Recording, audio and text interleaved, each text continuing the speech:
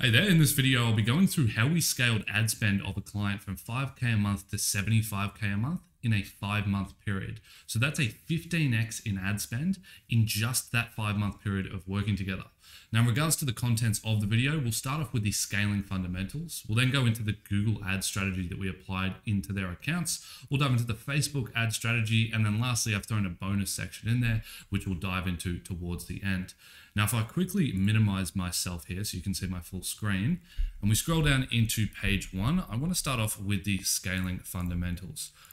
So pillar number 1 was the client and ourselves both focused on CAC with a really strong retention strategy. Now, the reason why we had a focus on CAC over MER was because the niche is health creams. Now, there's a lot of repeat purchasability within this particular niche, as well as within this brand as a whole. They also had a really strong retention strategy already in place, which works perfectly to focus on CAC.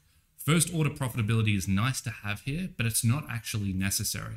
They have a $70 AOV, but they have a $125 LTV. So we can acquire customers on break even and actually make the profitability on that second and third purchase, focusing on LTV to CAC ratios rather than MER or in-platform ROAS. Now, what you'll find with all of these scaling fundamentals is this is both the way that we're approaching the ad account, the way that we're approaching scaling, but also the way that the client is approaching the ad account and approaching scaling. It's very much so a communication piece where we're communicating the pillar and how and why we approach the ad account and scaling in this way, and then getting the client on board and allowing us to scale their accounts and scale their brand as a whole with this mindset shift. Now, pillar number 2 is a willingness to test and iterate aggressively. The client, luckily, was willing to double down on what was actually working, even if it was just one single product at the start. When we started working with this client, they had 10 to 15 products in their product range, but we very quickly found that just one product was performing well. Now, most clients, most business owners out there will see that and not want to completely lean into the one product that's working. It sounds a little bit counterintuitive, but most business owners do want to have even distribution of spend, profitability, and order and product turnover across their entire SKU range. But from an actual scaling point of view, this ends up not making sense. What makes the most sense is find what's working out of the products that you have available, scale that, and then use that additional cash flow to test and scale further products within the range, which is exactly what we did here. We scaled one product from $5,000 a month in spend all the way up to $25,000 a month in spend, which unlocked the revenue and the cash flow for us to start testing on different product ranges, which continued to allow us to unlock further degrees of scalability within the account, which has led us now to spending $75,000 per month. Pillar number 3 was not neglecting the post-click experience. Now, we just handle the media buying and the paid ads side of things, but we also consult on the post-click experience and CRO. And the fantastic thing about working with this client is that they didn't neglect the website experience. And this goes to show in the conversion rates over time. Conversion rates on the site as of August 2023 were 5.4%, whereas back in March 2023, they were 3.6%, despite traffic 2xing. So generally speaking, as you scale, as traffic increases, conversion rates should decrease. As you expand your target demographic on Facebook, as you expand into broader key terms on Google, you have worse quality traffic that's not going to convert as well. But the opposite has actually happened here. Conversion rates have increased by about 50% over the course of the last few months, just because the website and the CRO has continued to improve and iterate over time. That then moves nicely into the strategy on Google. So pillar number 1 of how we approached Google was consolidation. We consolidated all of the campaigns down into a single fully fledged Performance Max build with an accompanying brand search. Now, this approach consolidated spend and also created a healthy spend to asset group ratio, which allowed the campaigns to optimize effectively. And this is something that's overlooked by quite a lot of Performance Max campaign builds that I see when I'm auditing accounts, which is that you really need to have $40 to $50 per day per asset group to see an increase in performance through hyper-segmenting at the asset group level. There's no point in going ahead and putting 10 asset groups in a PMax if it only has a $10 budget. You'll never exit the learning phase. The Performance Max won't be able to distribute enough spend between those asset groups. And so you won't see an improvement in performance. In fact, you'll see worse performance than the exact same campaign with just one asset group. So if you are going to segment at the asset group level, which does make sense for continuity within the retargeting funnel and the ability to specify audience signals depending on individual collections, make sure that you're doing it with a large budget PMAX and that you're not segmenting down to the point where only $20 to $30 is able to get allocated into each of those asset groups. Now, due to their really small range of products, we were actually able to create one asset group tailored around each individual product within the PMAX. Now, a few of the low performing products we didn't even include in the PMAX at the start. But over time, as budgets scaled, we started to introduce them and we started to focus on the wider range. This ensured that the most relevant retargeting channels were possible for each product. So in terms of the assets that were getting allocated to each individual product, by segmenting based on individual product, it allowed us to have continuity within that retargeting funnel. Now, based on individual product performance, we excluded a few of the products around about a month ago from the Performance Max just to ensure that spend was always getting distributed in the most effective manner possible so that we can continue to scale this campaign without dragging ROAS down from testing products that we just know aren't going to perform as well as our primary product A's. Those secondary products are now getting implemented in the retention strategy for cross-sells, upsells, and bundling options, rather than being pushed as the primary product within the actual advertising. That then leads into pillar 2, which was testing. From this approach that I've just gone through, it looks like all we're doing is launching a Performance Max and then scaling budgets over time with a really strong build. But that's actually not the case. We were continuing, and we still continue, to roll out testing on a monthly basis with a 20% allocation of spend. So we're continuing to test supplementary and adjacent shopping campaigns, search campaigns, display campaigns, discover campaigns, actually making structural changes to the PMAX, running multiple PMAXs alongside each other, running feed-only PMAXs, running feed-only asset groups. All of these tests are continuing to go on so that we can find the most optimal structure possible for this ad account. It just so happens that at the moment, out of all of the tests that we've run, which is a lot, the single Performance Max build is still outperforming from an MER perspective, from a blended ROAS perspective, and from an in-platform ROAS perspective. That then moves into pillar number 3, which is focusing on new customer acquisition CAC and new customer acquisition MER, rather than just the in-platform ROAS and metrics being attributed. It's very easily, and one of the biggest disadvantages of running a structure like this, which is just a large Performance Max build with an accompanying brand search, is that the Performance Max build is going to go and attribute any purchase that it possibly can.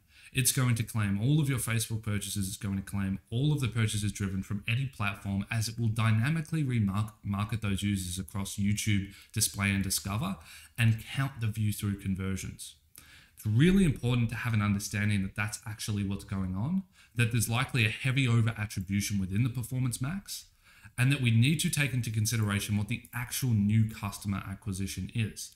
Now, there's a few ways that we've done this. Firstly, we've done this as an intermediary strategy with third-party attribution tools. We haven't taken the leap and committed to $1,500 per month in a third-party attribution tool, and instead phase in and out of using them and just continue to double-check our numbers.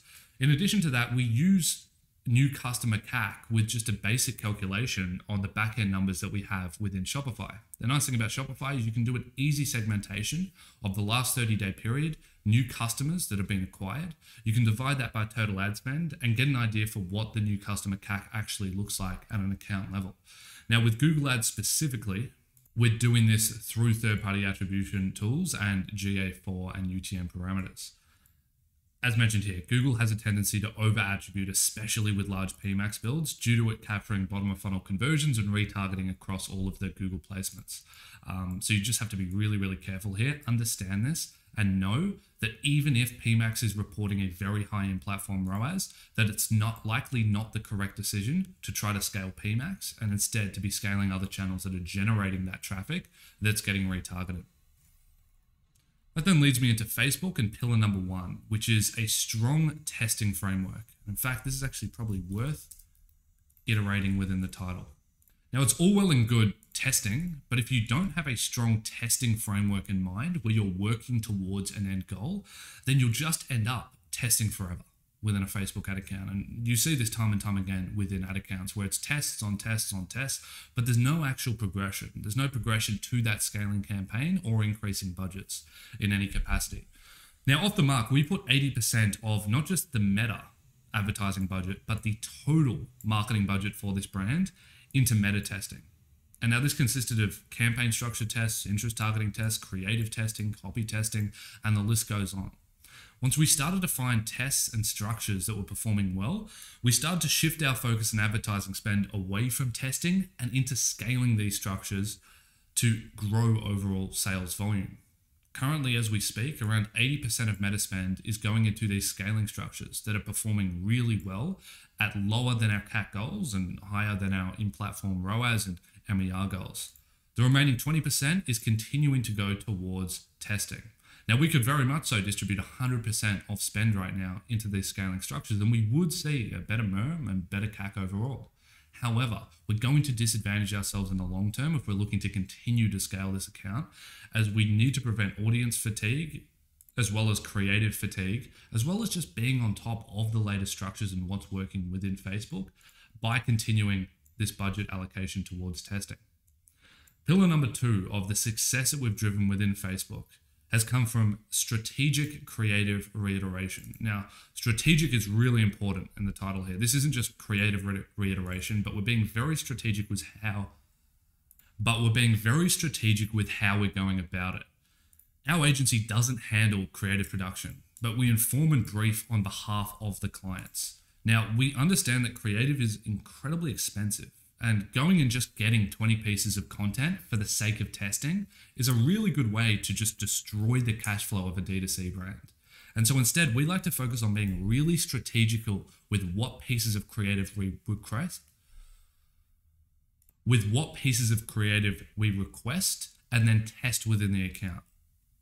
So instead, as mentioned, we keep our creative requests short but precise. We analyze exactly what's working within the campaigns to inform the next piece of creative that we want to be testing.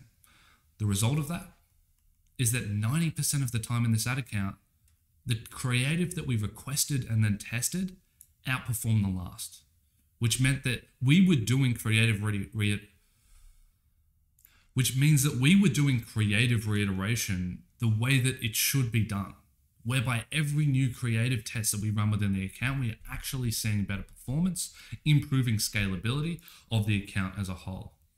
Now, one quick note here is don't be scared to test simple, less processed creative. We're currently testing really, really raw assets within this ad account, and they're outperforming all of the higher quality image, video, and text overlay assets. So definitely don't put yourself in a box based on what you're seeing the latest trends are on LinkedIn or what that new creative agency is putting on their social media. Make sure that you're always testing everything, because it's very much so the case within accounts that what everyone's saying works actually might not work in the account that you're managing or the brand that you own. That then leads me into the bonus here, which is that we started scaling into the USA. We've already begun scaling into the USA for this brand. I believe at the moment we're spending about $15,000 a month in the USA across Google and Meta. One key takeaway is that a much larger budget allocation is required to begin seeing results in the US. It's a much larger market, and you need to be accumulating a lot more data before you can start to see that exponential effect take precedence in the account. This client had been allocating $1,000 a month from the get-go when we started working with them in the US. They hold stock in the US. They've always wanted to launch in the US, but their budget allocation was just too small. So how we approach this is for the first 3 months of the partnership, we said that we really just want to focus on Australia. Australia is going to require less ad spend to get up and running and working, and then we can start to shift our efforts to the US once we're hitting our MER, CAC targets, and revenue goals. We started to hit those goals 2 months ago, and that's where we started to shift our focus over to those USA accounts. And what we quickly did was take the spend from $1,000 a month straight away to $10,000, because we knew that if we were testing around in that 3 to 4 level, that's just enough spend to annoy yourself. It's just enough spend to not actually see escape velocity and begin seeing results that are profitable. And instead, you end up in this limbo of just a little bit of testing, but not enough testing to get out of the cycle of continuing to test different variables. So moving to $10,000 a month, within a month, we were immediately profitable from a CAC perspective and from an LTV to CAC ratio. And as mentioned here, we didn't start to see profitable performance until we really ramped budgets aggressively. So that's a really important note for anyone that's deciding to scale into the US as a new expansion strategy. You really want to be allocating a minimum of $10,000 per month if you want to reach escape velocity. With that being said, that brings me to the end of this case study video on how we scaled ad spend from $5,000 a month to $75,000 a month in a 5-month period. Let me know if you have any questions at all. I'd be more than happy to open a discussion here. And I hope this was helpful.